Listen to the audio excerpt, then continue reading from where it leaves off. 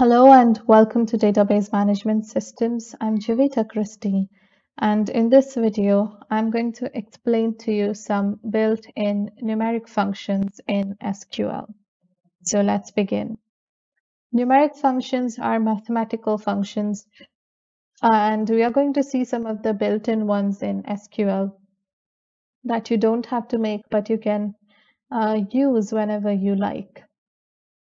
And if you want to make a if you want to make a custom function that you can use in your SQL queries on your own, then you can see my video on PL/SQL functions, where you will learn how to create a function of your own in SQL and then use it in order to write SQL queries. So let's begin with numeric functions. The first function that I'm going to talk about is the absolute function. And once again, just as in my previous video, I am going to use a table called dual, which is a built-in table available in SQL, and you can use it whenever you want to pass your own values to test something out.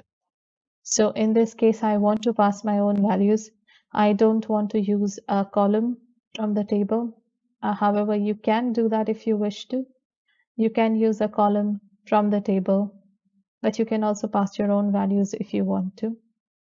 So let us start with the absolute function. We'll write a query, select ABS.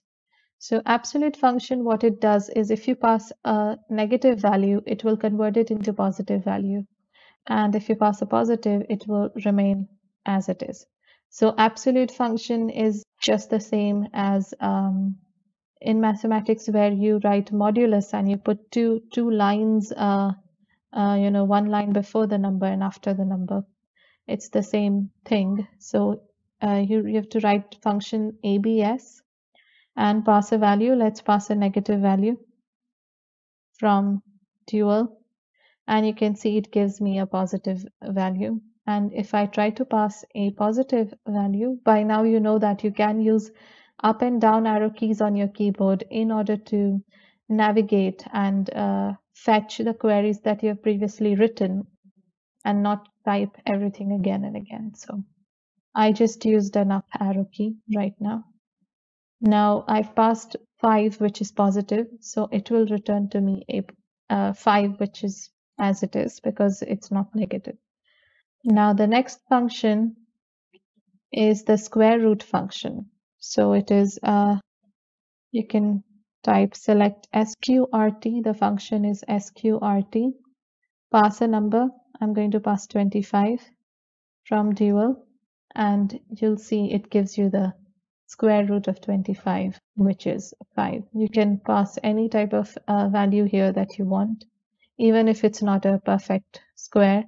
In fact, let's just try and pass 26, and you'll see it gives me a value that is not a perfect square here. It gives me, because 26 is not a perfect square, it gives me a decimal value too. So it just depends on the type of value that you pass. Let's quickly clear the screen, and the next function that I'm going to talk about is the mod function. So mod function is not modulus function in mathematics. It is however the function that gives you the remainder when you divide one number by another. So in this case, when you divide a number, usually you get the quotient, but the modulo function gives you the remainder. And to access that function, we write in this manner: mod. Mod is the function, so let's pass 7, 2 from dual. The first value is the number to be divided, and the second value is the number that's going to divide. Let's hit enter, and it gives me 1 because when I divide 7 by 2, the remainder is 1 and not 0. So if I pass some value like 8, then the remainder is going to be 0, and that's what I will get as an output. The next function is the ceiling function or the ceil function. The ceil function gives you a ceiling value for a number that you are passing. So for example, if I am passing, this is how you write ceil, and if I am passing 5.6 from dual, then it will give me the ceiling value 6. And it's not just true for 5.6, but even if I say type something like 5.7, sorry, 5.1, which is much less than 5.5, which is the middle value, it is still going to give me 6. So anything that I type after decimal, it's going to increase that much. So if I just type 5, I can just show you even by typing 5.0, then it's going to give me 5. So anything that I type after decimal, which is greater than 0, it could be even just 0.1. Even then, it's going to convert it into 6. So that's how the ceil function works. And then just like you have the ceil function, you also have the floor function that does the opposite of ceil function. This will give me 5. So in the floor function, no matter how much higher the value is, for example, here if it is 9, then also it's going to give me 5. Here if it's a 0, it's going to give me 5. But any value, even if it's 99999 after decimal, it's going to give me the lower value. So that is what the floor function does. The next function I'm going to talk about is the round function. So the round function works like this. Select round, and now I'm going to pass a value, say 23.54 from dual.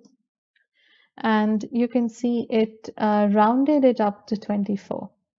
Now in this case, I did not specify a second parameter saying by how much I want to round it up, but I can specify it. So if I write comma 1, then it's going to round up the value by 1 decimal. So it depends on the parameter.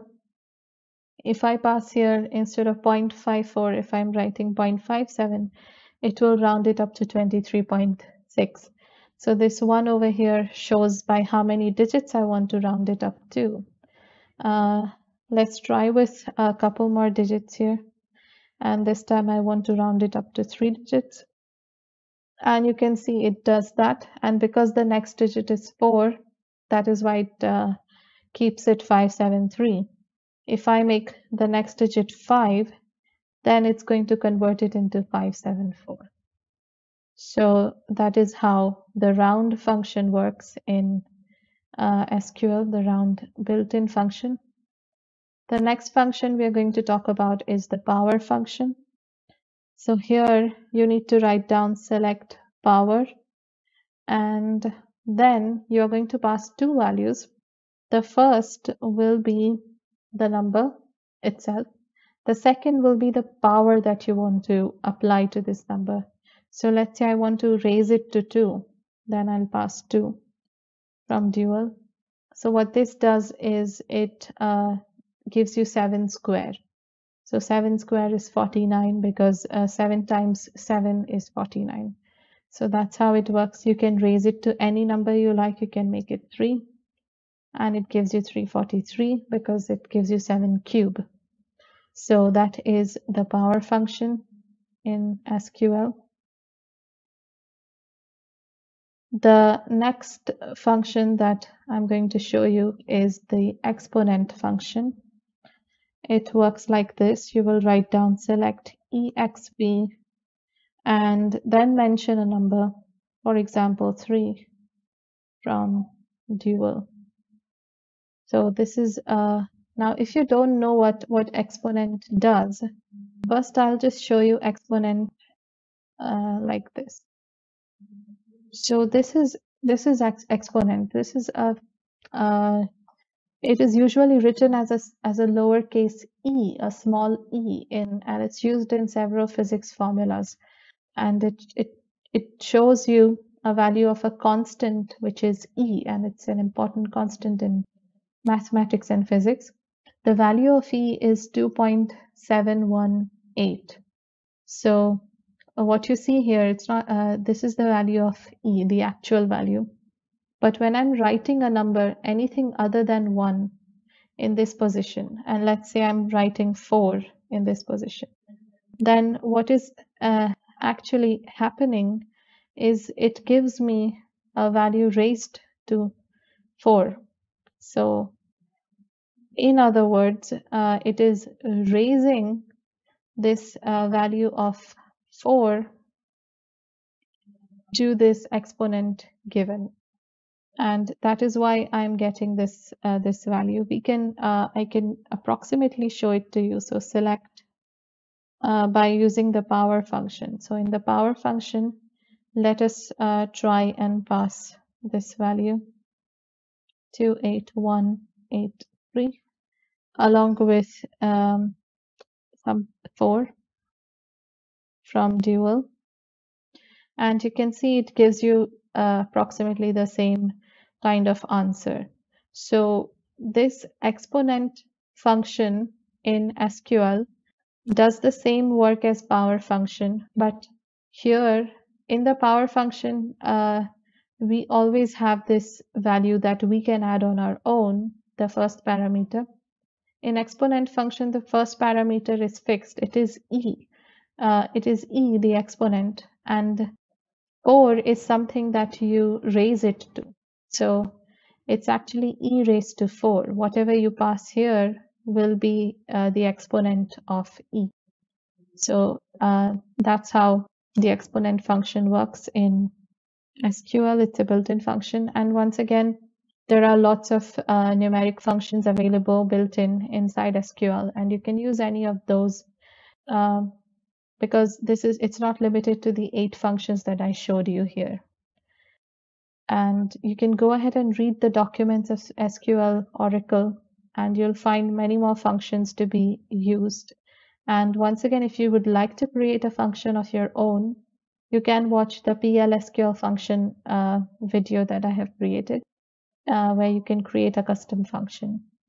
And that's it for this video. I'll see you in the next one. Thank you for watching.